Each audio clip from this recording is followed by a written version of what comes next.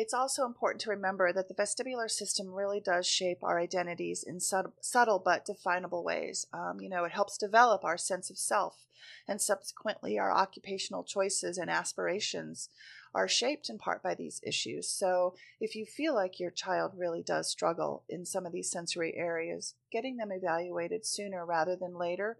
Children generally won't outgrow a sensory processing problem. They'll outgrow a pair of genes, but the sensory processing problems that they might be having as a toddler or an infant are likely to grow with them.